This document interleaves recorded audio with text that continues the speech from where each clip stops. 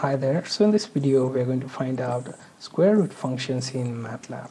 So there are two functions that I want to show you. One is sqrt, which is used for your typical numbers and the real and imaginary pairs, as well as in case of real sqrt function, here you can find out square root for non-negative real arrays. So let's start with sqrt method, which should take 64, and when you hit enter it should give you 8. Okay, now similarly you can also use simple range from, let's say, -2 to 2, and trying to find out your imaginary and real number square root. Okay, and you get square root for this range.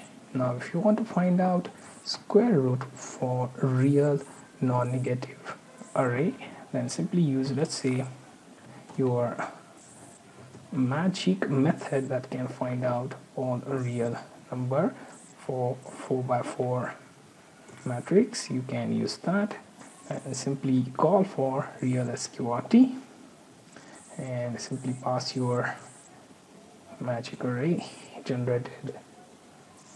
Okay, and here you find out real square root for your array here.